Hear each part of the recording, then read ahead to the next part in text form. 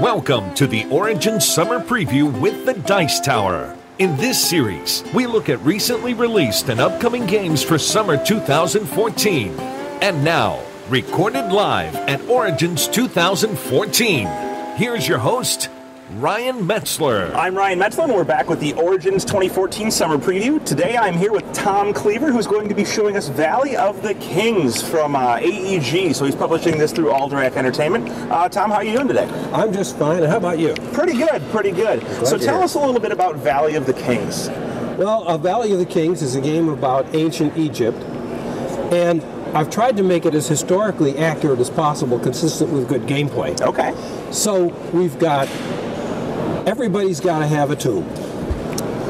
You got to bury your people somewhere. You got to bury people, but not only that, but the people of Egypt believed that you got to keep all the stuff that you buried in your tomb. Well, you need it in the next life. That's right. And so this game is all about stocking your tomb with the best kind of artifacts for the afterlife. We'll start off with building. Everybody gets a set of 10 starter cards. Okay. They're all the same. And then you build the pyramid. And I'll build it so that the camera can see it clearly. Probably a good idea. Yeah, the pyramid is where you get cards to improve your deck. Okay, so this is a small deck building game. Yes, it's a deck building game for sure. And the idea is to get these artifacts into your tomb. Excellent. Okay, so we have different kinds of artifacts that people might want to have. Statues of the gods. There were books of hieroglyphics, which were magic spells to help you in the afterlife. Okay. Sacred and magical amulets to protect you. Canopic jars to hold your vital organs. Gonna need those later. Yeah. Some certain special kinds of artifacts, like this Ka figurine, which is something like the Egyptian soul. Okay. And you'll need a sarcophagus. Okay. So how do we get these cards into our deck? Okay. Every card has a price. Sure. So this one costs 4. If you have it in your hand, it's worth 2 gold for the purpose of buying cards. Okay. Or you could use the card for its action value. There's actions that you can do. Or, once per turn, you can take a card and put it into your tomb. Okay. So there's always a balance between, do I want these good cards in my hand so I can do things with them, or do I want them in the tomb where they're going to eventually score points? Yeah, do I want a lot of money in order to get more cards, or am I going to want to try and score at the end of the game, and when do I make that decision? Exactly right. Let's take, starting from the beginning of the game where we have laid this out. I have one more card to lay out. This is the Boneyard. Okay. And that's a sort of a discard general pile. Discard pile. And this is the stock. Okay. Everybody has access to the stock, and of course, everybody has access to his own deck of cards. This game plays with 2 to 4 players, and if there weren't 4 players, we'd just put some back in the box. Sure. And the game plays in about 45 minutes, and it really doesn't matter how many players there are, because of the mechanics of the game. It takes about the same amount of time, regardless. So, let's say I'm the first player and I draw a hand of 5 cards after shuffling, of course. Yeah, of course. And I look at my cards and I see that they're all pretty crummy, and because that's the way it is when you start out. Always start with bad cards. Got to get better ones. And let's say I'd like to buy the middle sarcophagus. Okay. It costs 4.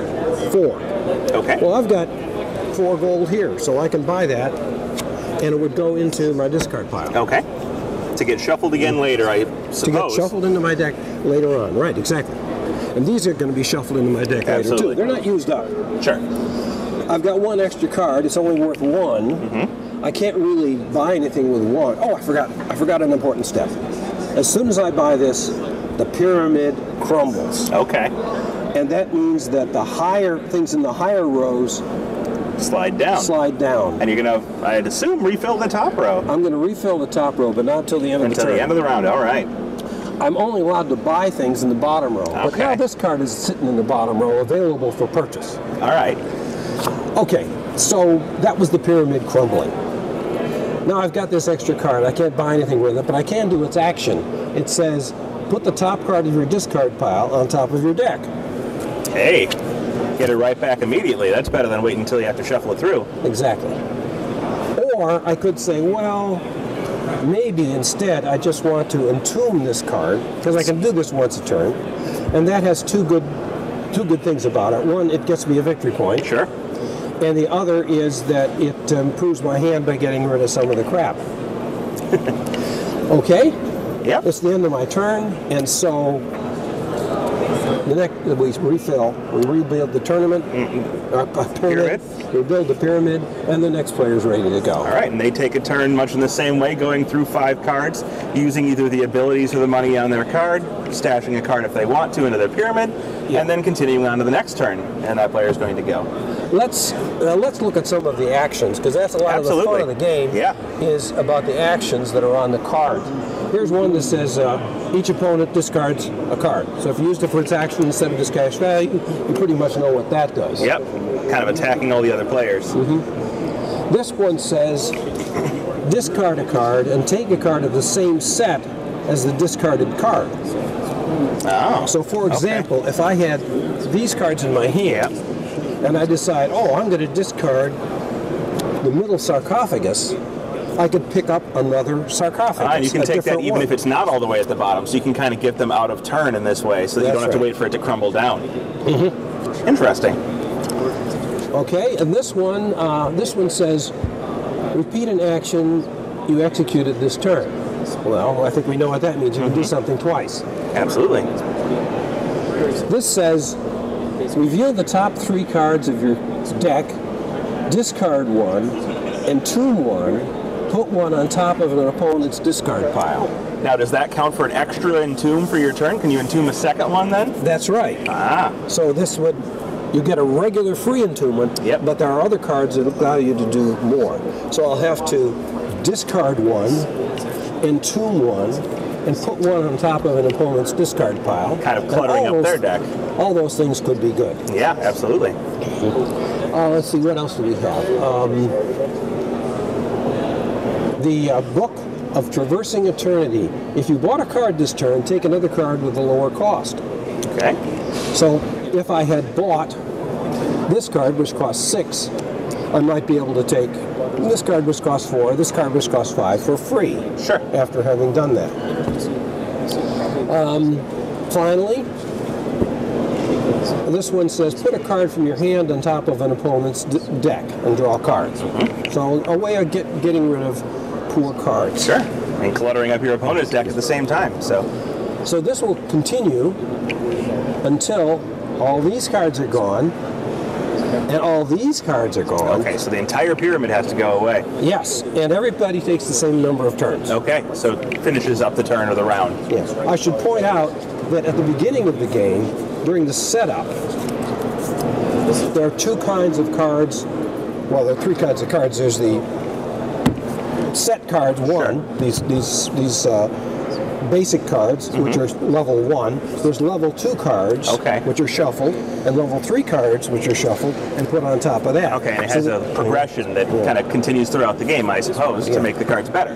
Yeah, the cheaper cards come out first, and then later on, the more expensive cards. Kind of guarantees the flow of the game a little bit, but has a randomization within that, So I'm hopeful this will get Game of the Year. Okay.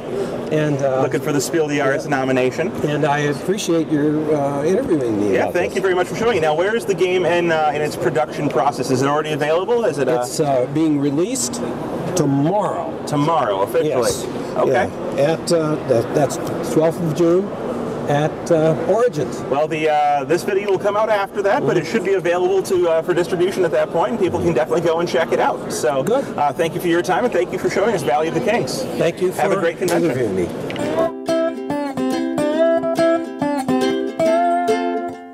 Thank you for joining us today. We hope you join us for the rest of our summer preview videos. We'd like to thank Gamma. and Origins for making these videos possible. And we hope that all of you have fun gaming. See you next time.